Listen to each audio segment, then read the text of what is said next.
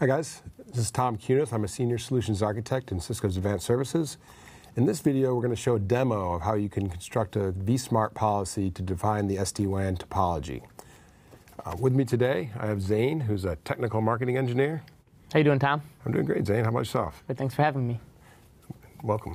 And I also have Sakruth, who's a technical marketing engineer leader. Hi, Tom. Happy to be here. Glad to see you. Leading the demo today is Ali Sheikh. Ali, please take it away. Thanks, Tom. What we want to look at today is changing the topology using policies. By default, this environment is currently set up such that the vEdges and branch 1 are able to directly communicate to branch 2 over both possible paths.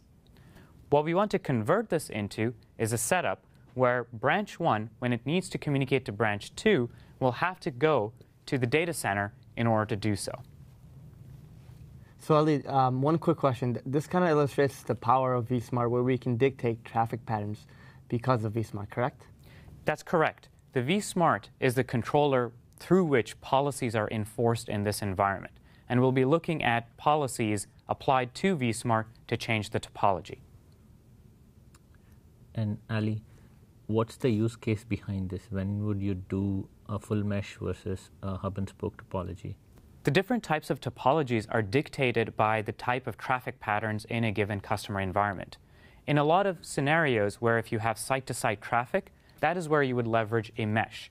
But in a lot of customer environments, all the traffic is destined between a branch location and the data centers in question. So there is no need for communication to go direct from site to site.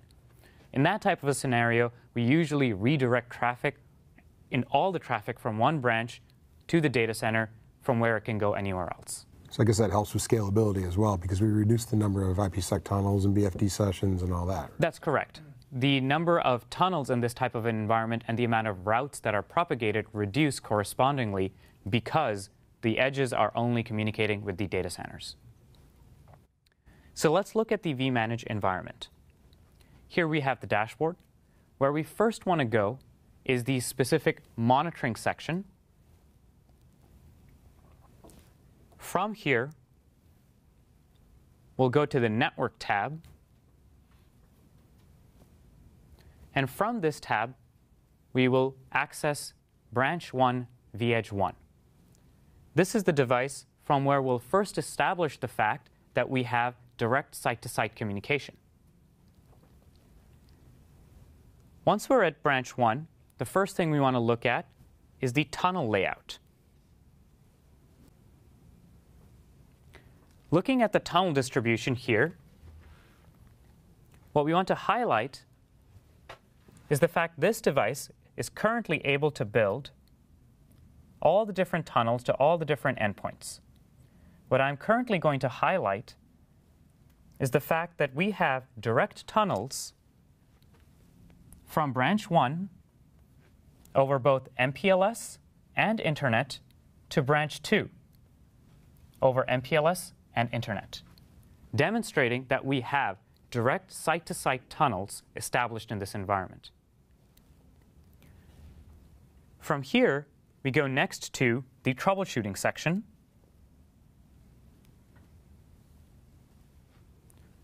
where we will leverage the ability to do trace routes to see that our traffic goes directly from site to site.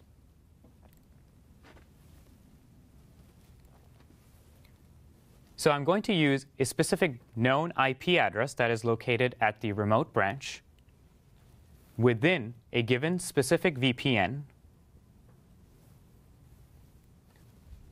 using a specific source interface at this site.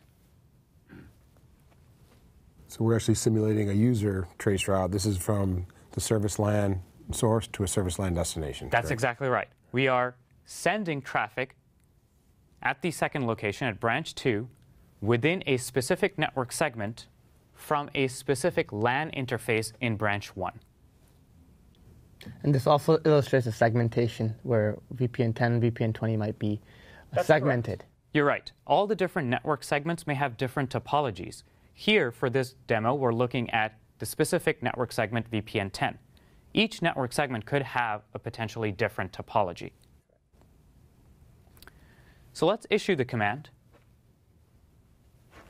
And what we'll see is the packet, the trace, is one hop away. The packet is able to get to its destination within one hop. This demonstrates that from branch 1 to branch 2, I can get there directly.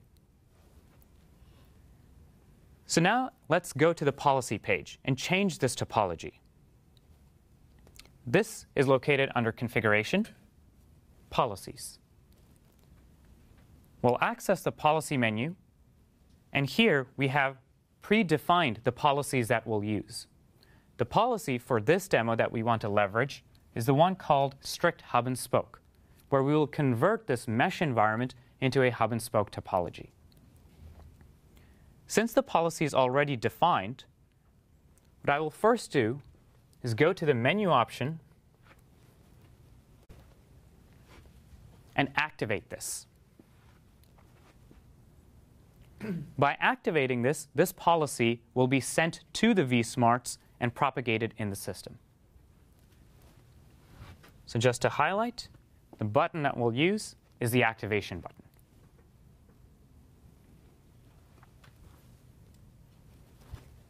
Here, this menu pops up that tells me that this policy will be activated and will be sent to the following vSmarts. And since the vSmarts are both full mesh, they'll both get the policy information that we're configuring here. That's correct. The vManage is in communication with all vSmarts, and the vManage will ensure that all the vSmarts are in sync and receive the same policy. So let's activate this. As the policy gets activated, vManage is going to make sure that the policy is sent to both vSmarts and that it is synced across both of them.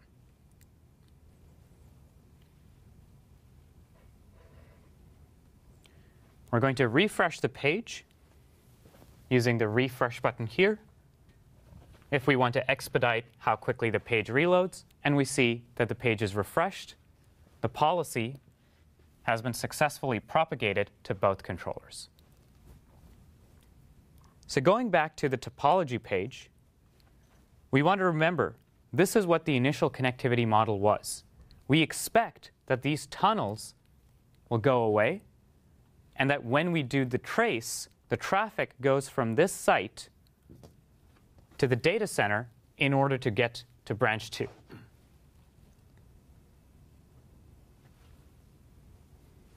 So again, following the same method, what we want to do is first go to the monitor section. Within monitor, we will access the network section. Within the network page, we will access again branch 1 from where we'd done our first test to verify that our policy changes have been successful.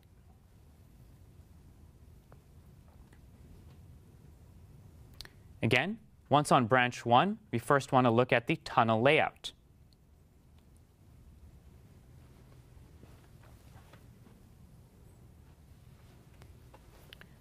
And what we'll see now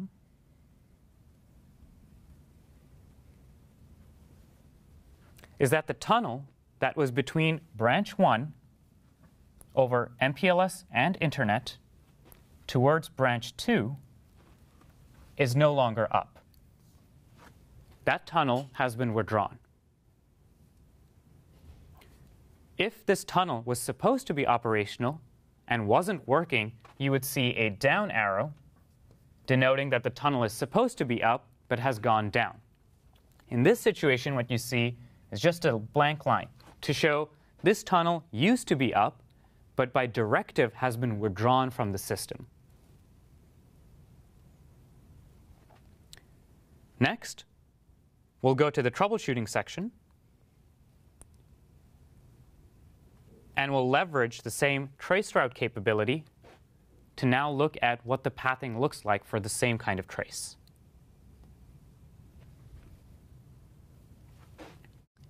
Again, we'll specify the same destination that we'd used in our original test within the same network segment. using the same source interface that we had used in the previous test.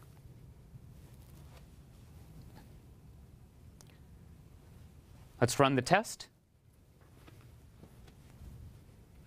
And what we now see is that an additional hop has arrived in the system, which means this traffic that's sourced from branch 1, in order to get to branch 2, must go to this intermediate point, which, based on our topology, is the hub site. So we're able to see that the policy has delivered the results that we wanted. Now let's look at what the policy construct looks like. How did we define the changes required to make this happen? So where we'll go is again to the configuration section,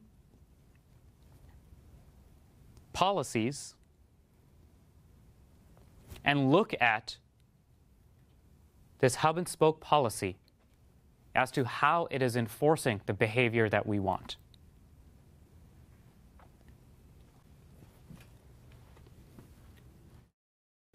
So what I'm going to do now is go into the edit view for this policy. This policy layout is a centralized configuration policy. And from here, I'm seeing the policy application section. What is being applied in the system? And the thing of relevance to me right now is the fact that I was manipulating the topology. The topology was being manipulated to create this hub and spoke environment. And this directive was sent to the branches.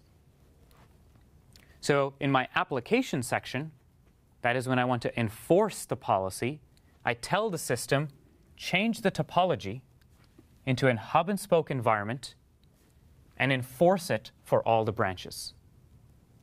One big component is the relevance or the importance of site IDs. We can apply these policies based on the site IDs. That's correct.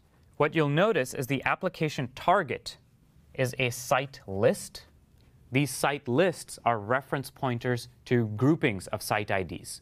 This could be an individual site, or it could be a collection of sites.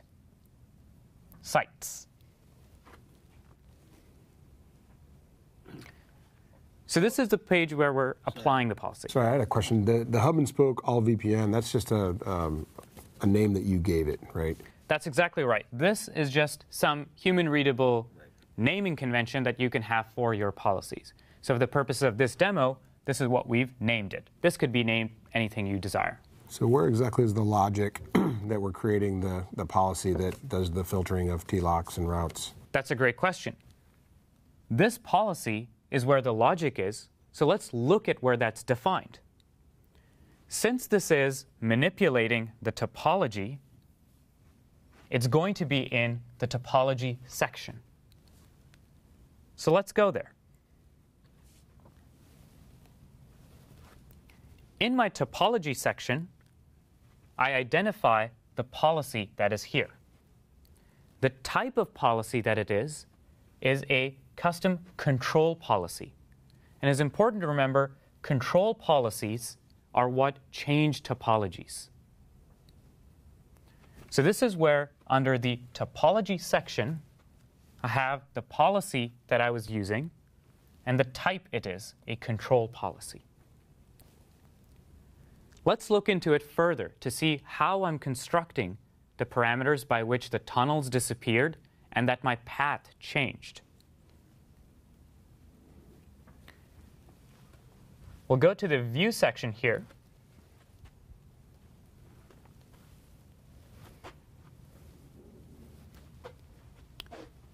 And look at this specific policy. So as you can see, here's the name for my policy, which in this case is hub and spoke all VPN. Again, could be anything else. The description for this policy, that is, I'm creating a BFD topology as hub and spoke for all VPNs. Again, an arbitrary description so that whoever is looking at this can easily understand what's happening. Then we look at the conditions. What is it that we're doing? The first rule says allow DC T-locks. Okay, what does that mean? First, I see here, this tells me I'm changing the T-lock. I named it allow DC T-locks. And what I'm doing with it is for all data centers, I'm accepting the T-lock. As a result of this, data center tunnels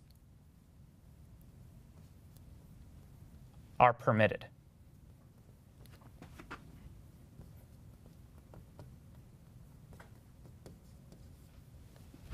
This rule, just this rule, is specifying manipulate the T-lock for the data centers and permit it. So as we expected from the topology, our tunnels to the data centers are operational. Let's look at the next rule. Deny all other T-locks. What is that doing? Again, the first thing it does is manipulate the T-locks. The name I gave it was deny all other T-locks. I specified no match condition. That is, match everything else.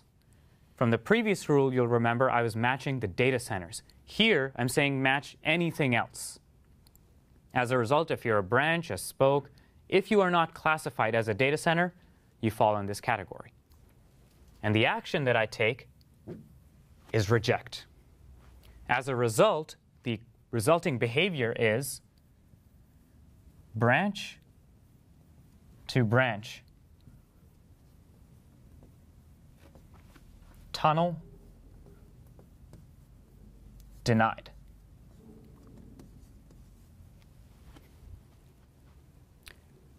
So I've permitted tunnels to data center.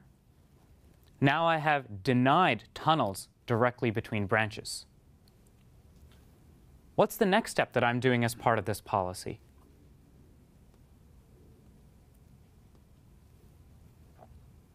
This says deny CorpNet branch routes.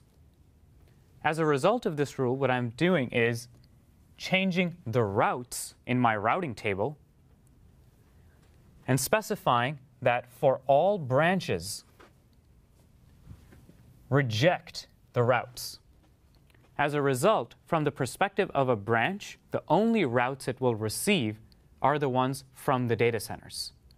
So as a result, it will either follow the default route or an aggregate or a summary, but it will not receive any routes from other branches.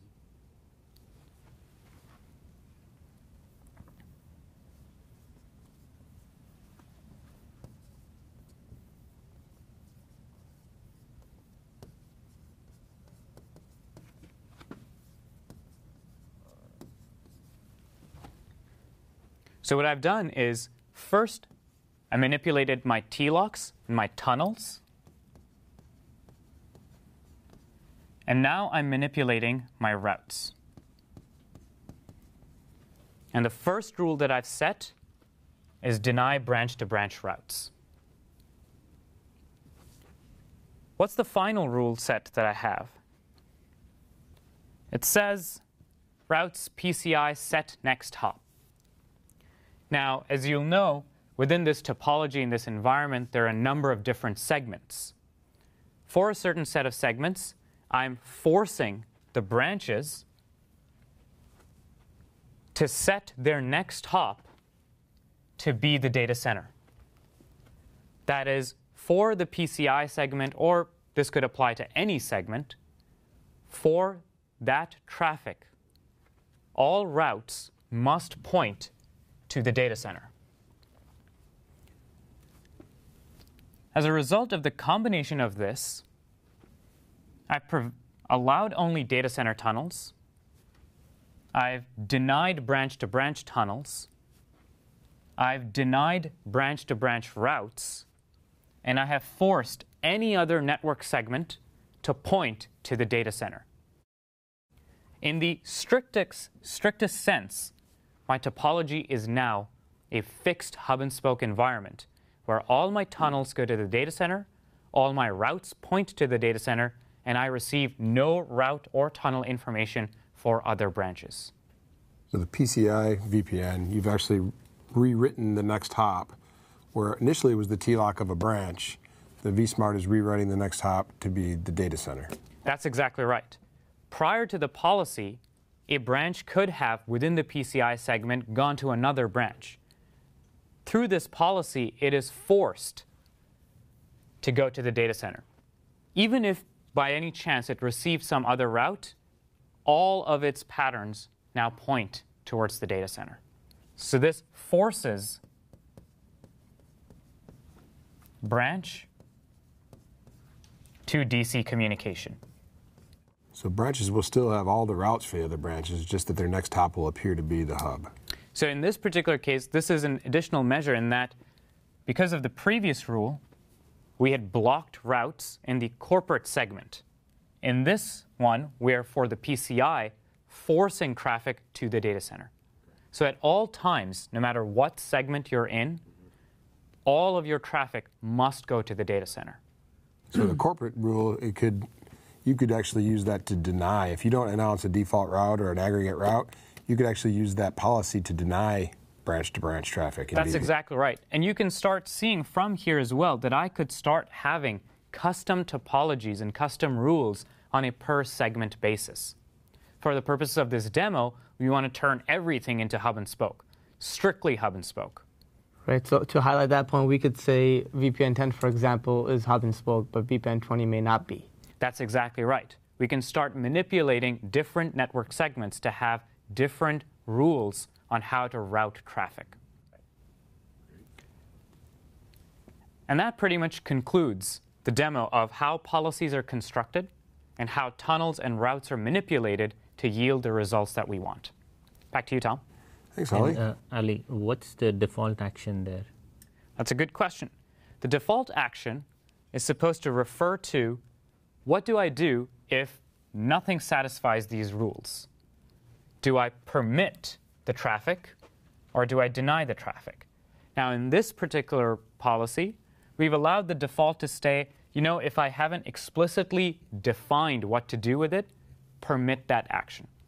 Again, this could be a more restrictive rule where I could say, if I haven't explicitly authorized something, reject it. So again, you have very granular control in terms of what your topology behavior should be. Am I more permissive or am I more restrictive in how my topology is constructed? So essentially, in this case, you could have allowed the DC routes and taken out your deny all other TLOCs, deny corporate branch, and change the default action to reject. It would have yielded the same result, right? That's true.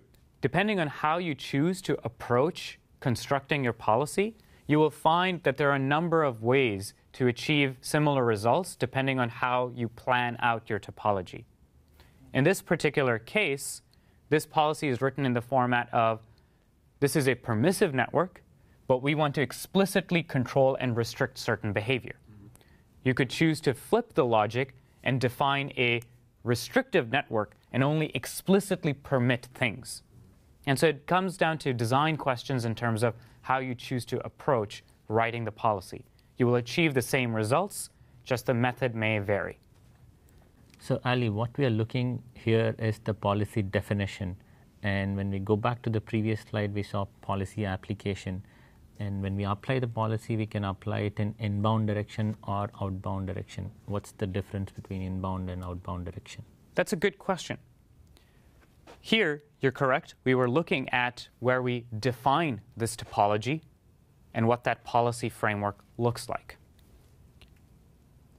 In the policy application section is where we define that this policy that we have already written out, to whom does it get applied? So in this case, we're applying it to the branches. And you called out direction. What does direction mean? Direction, in this particular scenario, is from the perspective of the vSmart.